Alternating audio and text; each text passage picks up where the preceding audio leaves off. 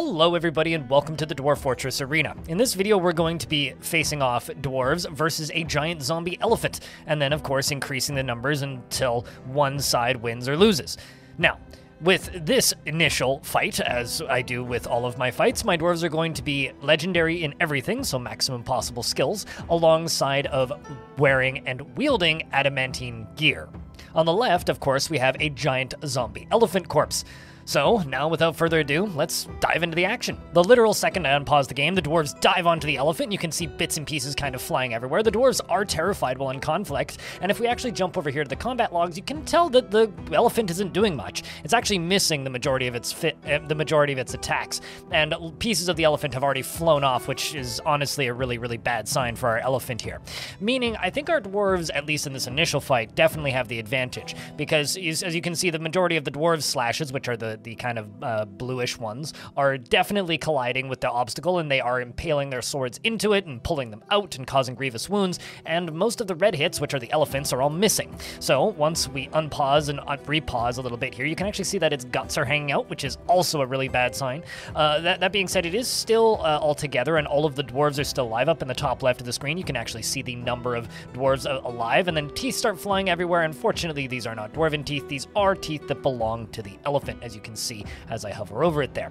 Now, once we follow the elephant here and unpause again, the dwarves are just fighting in rapid combat, and the frame rate, fortunately, unlike the giant whale fight we did, the frame rate is actually staying nice and high. So unlike the previous one, the fight's playing out at a normal speed. The dwarves are getting a little bit tired. You can see some of them getting knocked back here, and there's actually blood appearing on the ground. This is dwarf blood, so this is bad for us. However, that being said, the elephant still isn't in the best shape.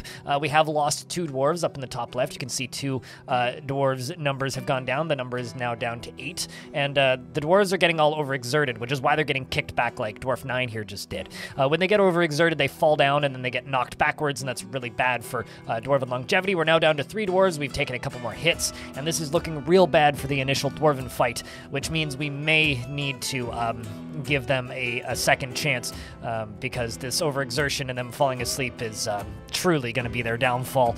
And they're with... okay, the last fight's just about over here, and that's it. On to the next one. So before the fight itself starts, as you can see up in the top left, I've increased the number of dwarves up to 30 from the initial 10. So I've given them 20 more extra hands and swords, of course. Stats are all exactly the same. They're all still using adamantine gear. And now it's just a matter of getting this fight underway.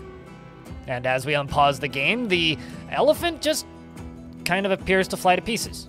Well, okay, so I guess the elephant needs some assistance, because it appears that 30 fully decked out dwarves is more than enough to take out an undead giant elephant, whereas a single undead giant elephant was too much for 10 dwarves. So I guess by that logic, I would assume that 15 to 20 dwarves could probably take out an undead giant elephant. But let's give it some more assistance and see how it fares. Round 3 begins, and we now have 2 giant undead elephants on the left side of the screen, whereas on the right side of the screen, we still only have 30 dwarves. So, same as before, 30 dwarves versus 2 giant undead elephants this time. Dwarves are still all legendary and are still using adamantine gear. So now we unpause the game and see how things go. I'm going to be doing a little bit of feather pausing on the space bar while we're doing this and kind of selecting dwarves and seeing how things are. Giant elephant number 1 goes down almost immediately, and as we check the combat logs here, you can see that versus elephant number 2, it looks like the dwarves are doing pretty much what they did that first time, where it's almost all entirely hits, and I guess like at this point it's just up between us and our overexertion, whether or not the dwarves get overexerted. If they can keep either in a martial trance or handle the exertion, then I'm sure the dwarves will be fine in this fight. Bits and pieces start to fly everywhere, fingers crossed that they have more luck than the first time, and we can continue to see bones and teeth and bits of this giant elephant fly onto the battlefield. Upon checking the combat logs, it doesn't look like we've lost any more dwarves because our number's still up to 30, and scanning through, it does look like the majority of our hits are landing, which is what we want to see. The dwarves are definitely not overexerted yet. They still have the little muscle arms above their heads, and there goes the second one. Well, I guess that means on to round 3. Round 3 of the Dwarves versus Giant Elephant Extravaganza. Well, Giant Zombie Elephant Extravaganza. So now we have 5 giant zombie elephants versus 30 dwarves. Because they've done quite well against them up until this point. Unpausing the game, things collide quite quickly. Doing a little bit of feather pausing again, unpausing and repausing. We are seeing some bones, and these do belong to the zombie elephants and not my dwarves, which is definitely a benefit for our future chances of not becoming unlifed. And then as we continue to pile onto these giant elephants, they do flicker between being on top of the dwarves because there's a lot of sprites stacking, and Dwarf Fortress is weird about sprite stacking. So we do have dwarves on top of giant elephants, and it appears that, well, most of the hits seem to be going in our favor. Most of the elephants are missing. I haven't seen a single hit just yet, just misses, and then swords getting embedded into the giant elephants, probably why there's so many teeth and bones going everywhere. And one of the elephants is down up in the top left. You can see that it has gone down because that number is now down to 4, and it appears that generally the dwarves are doing quite well in the combat logs as well. So now that the game is unpaused again, things are just kind of moving forward. We can see dwarves starting to get that little overexerted thought above their head, that tiny little white face with the little blank eyes, and there is some blood appearing. That's definitely dwarven. That's not a good sign. Let's scan through these combat logs and take a peek. We can see that Dwarf 29 is doing quite well. Dwarf 13 is getting hits in. 27 is getting hits in, and so is 20. But we haven't lost any dwarves yet. We are down to 2 zombie elephants, 1 zombie elephant, and that's it. Round 3 is now complete.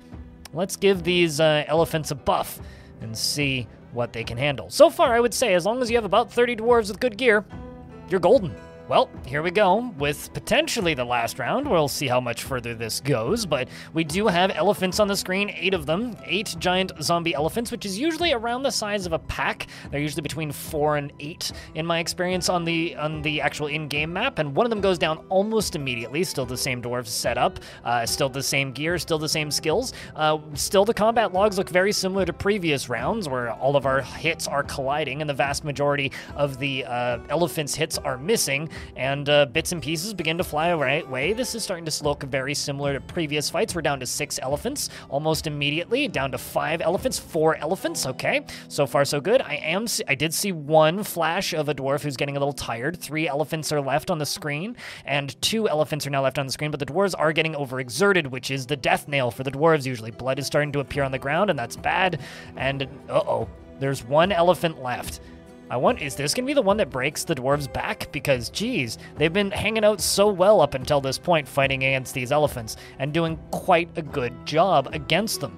This is kind of impressive. Is it really going to take them out at this point? So we do have the game paused, and I'm kind of skimming through, and they are all overexerted. We're now unpaused again, and the fighting continues, down to 27 dwarves, 26 dwarves, 25 dwarves. It looks like we are losing them, and they are dying mostly to bleeding. So I guess they're getting overexerted, and then whatever that elephant has left, it's just goring them.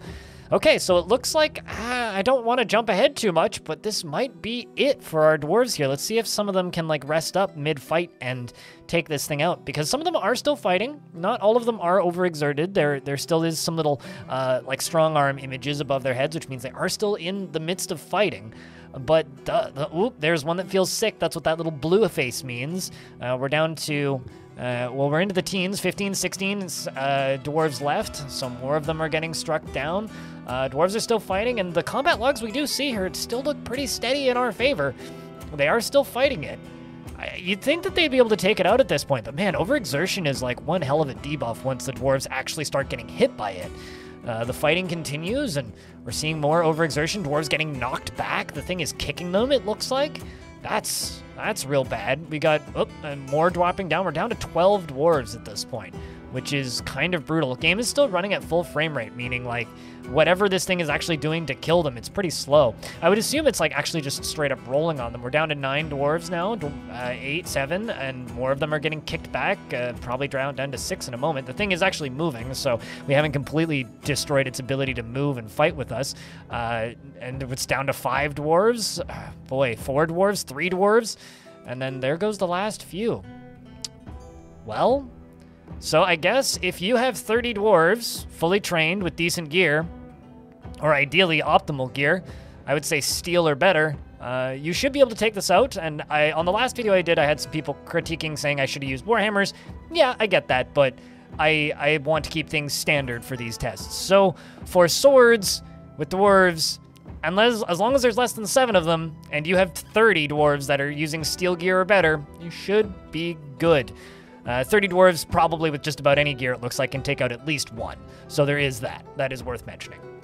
Now, I think that brings us to the end of this video, so it's time to finish up the final ceremony of these kinds of events where I set everything on fire, but I just wanted to say real quick, if you're wondering where all of the very long live stream recordings on this channel have gone, they've moved over to a different channel, which is youtube.com at blind extras. There's a link down in the description of this video as well if you would like a link to that. And if you would like to, of course, support me directly, you can do that via my Patreon or by buying a piece of merch. 2 brand new pieces of merchandise just went up today, so it is worth taking a peek, or at least as the time of recording, which I think was yesterday now. But thank you very much for watching, and I hope to see you in the next one.